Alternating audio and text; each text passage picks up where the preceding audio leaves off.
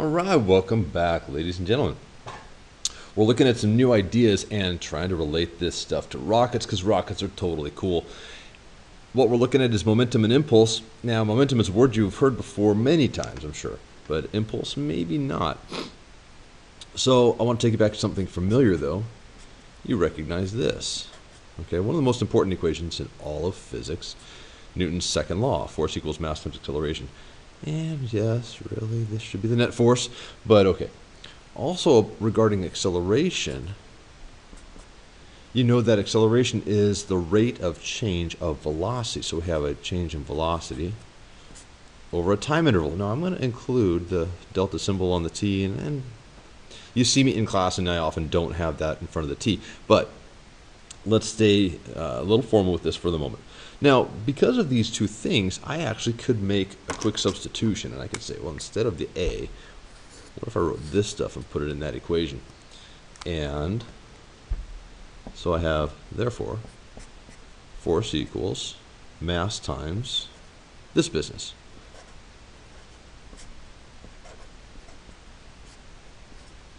Okay, so it's an interesting way of looking at it because I can rearrange this and I can come up with something new. I can actually show momentum in here as well as impulse. This equation is going to kind of break down for us nicely. What I'm going to do is multiply both sides by delta t. So I have mass times delta v. Now this is interesting. What this tells you is that if you have a force that you apply for a certain period of time, and that force is acting on a certain mass, the mass will experience a certain change in velocity. It might be at rest in the beginning and then start moving. It might already be moving, but its velocity will change. So this is cool. Now, what we see, though, is that a larger force for a given period of time is going to produce a larger change in velocity. For a constant force, if we apply that force for more time, we will produce a larger change in velocity. So you can play with the amount of force, you can play with the amount of time. Now also, for larger masses, you'll either need more force or more time to produce a certain change in velocity. Okay, so that's how this equation really works.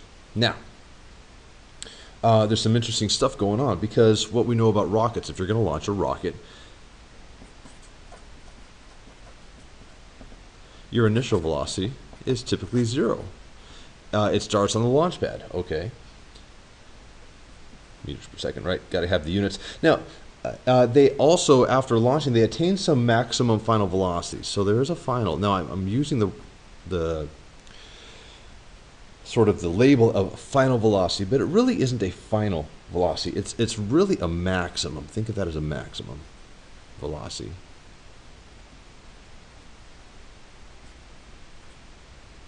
And there will be some maximum velocity. So we don't know what it's going to be. We have no data we're dealing with yet. But after the fuel in the rocket's engine burns out, it's no longer accelerating. There's no longer a force being produced. Okay, so at that instant, it will have that final velocity. Now it's moving pretty good, but you know it's going to be slowing down. It continues to fly higher, but it slows down, and so all kinds of things change. But that really will be a maximum velocity then. Now the interesting thing, though, is over on this side of the equation, we have this mass times this change in velocity, but that triangle, that delta symbol, that thing can be moved around. And what we can do is we can put it in front. We can say, well, what if we have a change in mass times velocity, like that? And the interesting reason for doing that is because, well, this quantity right here is momentum. The mass times velocity part. So that's cool. Now, momentum has its own symbol.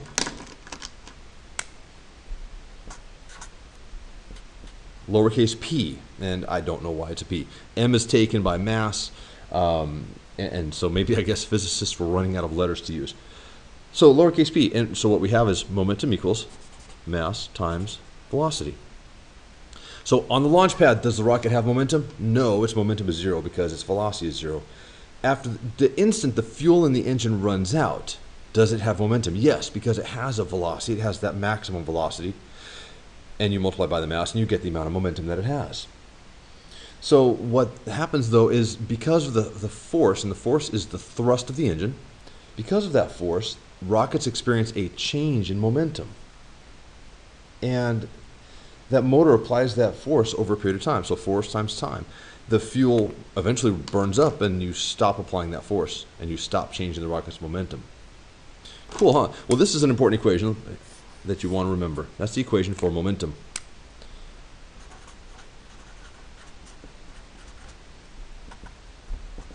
All right. It's worth memorizing. It's worth remembering. Now, I'm going to go back to this guy, though. I need some more room. So, force times the time interval equals. And what I want to do is I want to say, I'll keep that triangle out in front here. Change in mass times velocity. Cool. So we saw this on the right side, so we saw that this really translates into change in momentum. That's how you would read that, literally. That's what that side means. What about this side? Force times time. So this deal right here has its own name, and this is your impulse.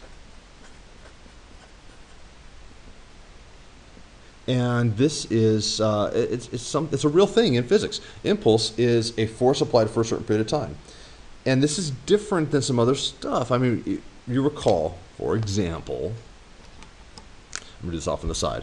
If you did a force times a distance, that gets you work, doesn't it? And so it will also force times distance will cause a change in energy. Well, work changes the energy of an object, sure.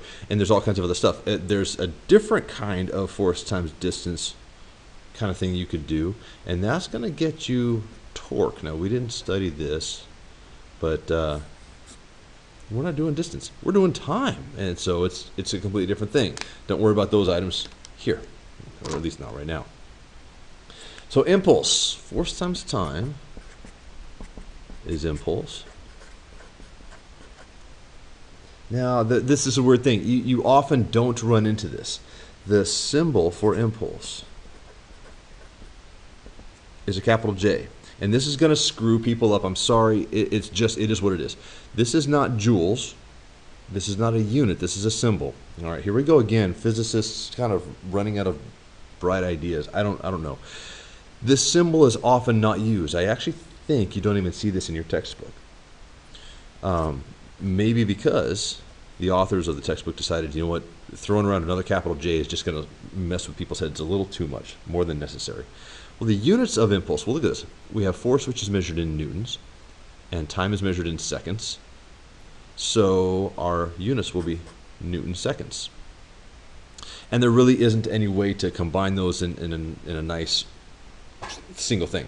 So you just say newton seconds. That's literally what you say. So, if impulse equals change in momentum, impulse equals change in momentum, then the units must be the same. Are they the same? So let's check that out. Do we have the same thing on each side? So we have impulse is newtons times seconds. And here we have mass times velocity. Mass is kilograms, and velocity is meters per second. The triangle here has no units. It's just signifying there's a change in something. Okay, so this one's easy. This is going to be kilogram meters per second. How about this? Well, this is newton seconds, not divided by seconds, not per second. This is per second. That's not per second. Well, what is a newton? A newton, if you recall, is a kilogram meter per second squared. And we're multiplying that by seconds. Are these two the same? Well, yeah, it turns out they are. You can pretty readily see that that second will cancel with one of those, and you're left with kilogram meters per second. Kilogram meters per second, they are the same. It checks out. Boom. So that's a nice way to confirm what's going on. Okay, well, back to rockets, because that's the cool part, right? Let's do that. The thing about rockets is the engines that they use. The engine is where the thrust comes from. Here's a typical model rocket engine, and it's not terribly impressive all by itself. If you look at one end, it's basically just a cardboard tube. You look at one end and you see a smallish hole. That's the nozzle. That's where the exhaust from the engine comes out, and this is supposed to be pointed toward the back end of the rocket. And essentially, Newton's third law is what drives the rocket forward. The engine shoots out a whole bunch of hot gases at very high velocity out the nozzle. And because there's a force pushing back, Newton's third law says, well, there's a force pushing forward, and that's the force that acts on the rocket, that accelerates the rocket upward. That's the thrust. There's a little dirt coming out of this guy. So the engine. All right, now let's talk about this for just a minute, because it's interesting. On all of these engines, you see a little designation. Here's one that says A83. Here's one that says C65. And those designations mean something. So let's check that out real quick. I use the green. Let's go with the green. You always see, well, I should say almost always, you see a letter, a number, and then a hyphen and another number. So here's the deal. The first thing, the letter, signifies the impulse that the engine provides. The first number signifies the average thrust. And thrust is just a force. Right? I should say average for the impulse as well. Average impulse, average thrust. And then the final number. Well, okay, so think about what's going on here with these engines. Inside the engine, you essentially have, check this out. You essentially have, if we look at it like this, the clay nozzle with the opening in the end, and that's where the hot exhaust gases come out. Then all the fuel. Okay, and after the fuel burns up, there's a delay charge. So this is burning, but it's not really producing thrust. It's not very powerful. There's not a lot of energy stored in this material. But it is burning, and as it burns, it finally gets to this extra little bit of fuel, and it's an ejection charge. It burns very rapidly, almost like a tiny explosion. And what it does is it overpressurizes the interior of the engine, and it blows off the clay cap. When the ejection charge burns, it cannot get out of the nozzle fast enough. Pressure builds in the chamber, and it blows off this clay cap, and basically it ejects out of the front of the rocket the parachute or whatever recovery system it uses. So that's not the important part. The important part here is the fuel, the main fuel producing the thrust. So the average impulse, well, this is going to burn for a certain period of time. So you have a force that it's going to produce. Oh, by the way, force is measured in newtons. Force measured in newtons there, and the impulse measured in newton seconds for the units there. But the third number here is the time of the delay. So how long it takes the delay to burn through. And delay time in seconds. It actually is an important number, not so critical for the thrust phase at all, but it's nice to balance that with other aspects of your rocket. Don't want to get into that right now. But these are the basics of rocket engines and how they work. So by looking at the engine, you can see the impulse delivered by the engine, the average thrust that the engine produces, and those two numbers together can be used to help you figure some things out. Let's do that. So, here we go.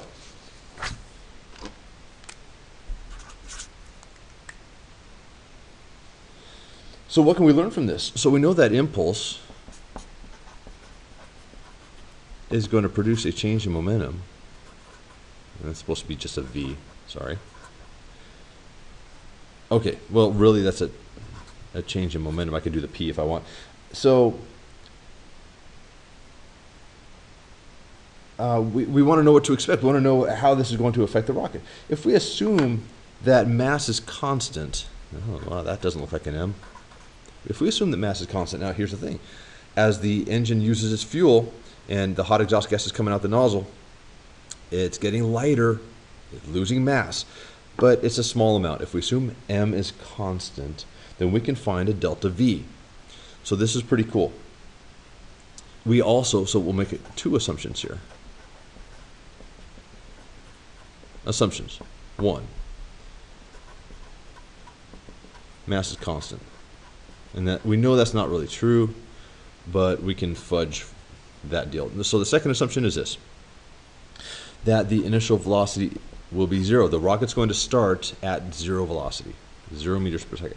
That's not really an assumption per se. It's going to be the truth. We're going to start the rockets when they're standing still, but it helps us make a prediction. You're going to see that right now. So check this out.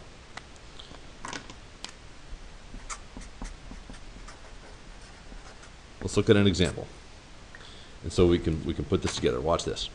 Let's take an A83 engine and a rocket with a mass of, let's say 60 grams. Now, it doesn't sound like much. Rockets are supposed to be pretty light. But that's including the engine. That's the total mass. Okay, so I want to convert that to kilograms right away. Okay, so what's going to happen? So the engine will supply an impulse based on the letter. Now, the letter A typically represents an impulse of around 2.5 Newton seconds. Okay, so we also know that the 8 is the average force, 8 newtons. All right, from these two numbers, we could actually figure out the amount of time that the fuel will burn. But that's not what we really need.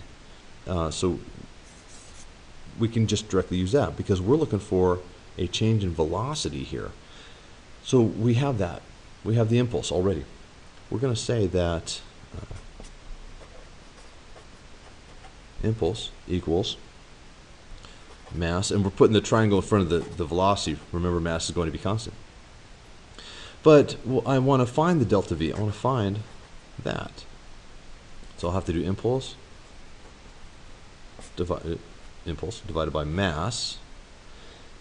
And what I'm going to say is, well, I got 2.5 Newton seconds divided by the mass, which I said was 0.60 kilograms. And that's my delta V. Okay. So what I get here is a delta V of 41, round numbers, 41.7 meters per second. This is interesting. And so really, since